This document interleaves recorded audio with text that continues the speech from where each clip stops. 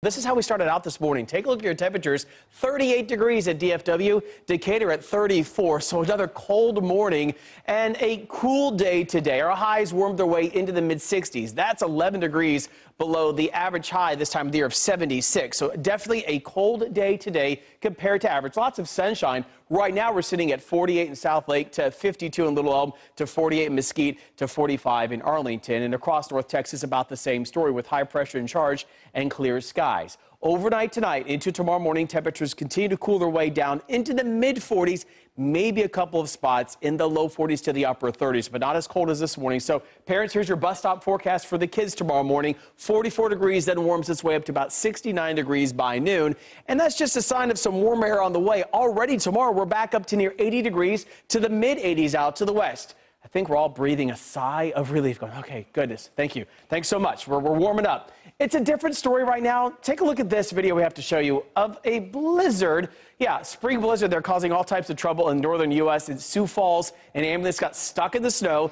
Eventually, a pickup was able to get the ambulance out of the jam. So you can see right there, it can answer some more calls. Blizzard conditions are starting to go away in places like Minnesota and Wisconsin. Nothing like that here for us in North Texas, but look at the snow that continues to wrap its way around parts of Wisconsin, parts of, as you see, Minnesota. We're seeing that pulling its way off towards the north into the northeast as this area of low pressure will continue to track its way northeastward. So it could be worse here. So we're going to be back up to near 80 tomorrow, and then a nice warm up near 90 on Tuesday.